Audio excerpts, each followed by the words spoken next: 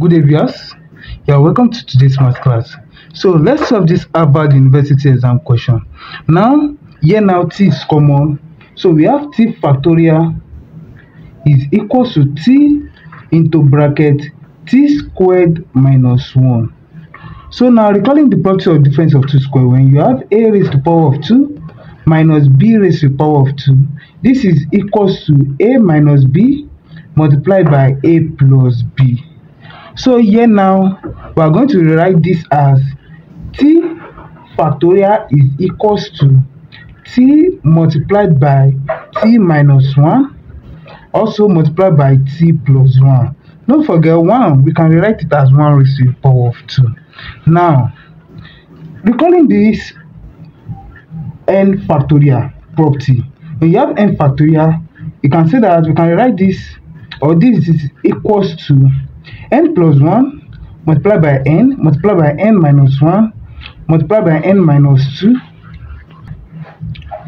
and so on.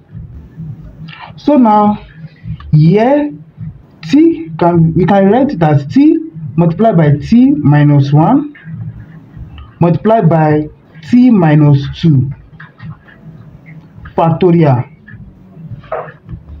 Reason why I stopped there is so that we can cancel out these two. So here now we have t multiplied by t minus 1 multiplied by t plus 1. So we can cancel out these two. We have t minus 2 factorial is equals to t plus 1. Now let t minus 2 equals k. When t minus 2 is equals to k, adding 3 to both sides, we have t minus 2 plus 3 is equals to k plus 3. This implies that t plus 1 rather is equals to k plus 3. So note this. Now moving back to this, we have t minus 2 to be equals to k factorial, and the other side, which is t plus 1, to be equals to k plus 3. Now we are going to use trial method. Let's start. We can't start with 2 because 2 factorial is 2. So, and we know that 2 is less than this since we have plus 3. So we'll just start with 3 factorial. Let's start with 3 factorial.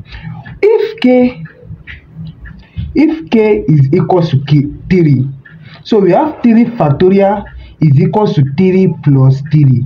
So and we know that 3 factorial is equals to 3 times 2, that's 6.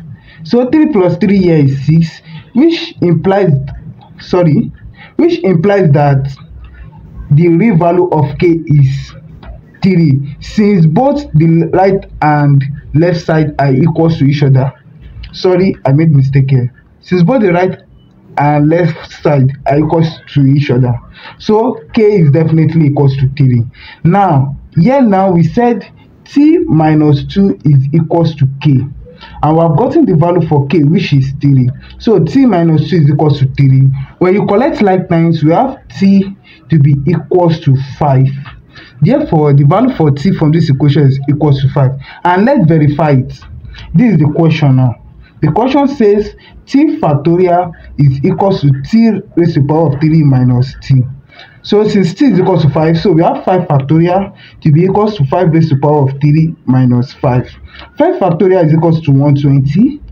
So 3 raised to the power of 5 is equals to 125, and we have minus 5 here. Therefore we have 120 is equals to 120. So t is definitely equals to 5 since it satisfies the equation.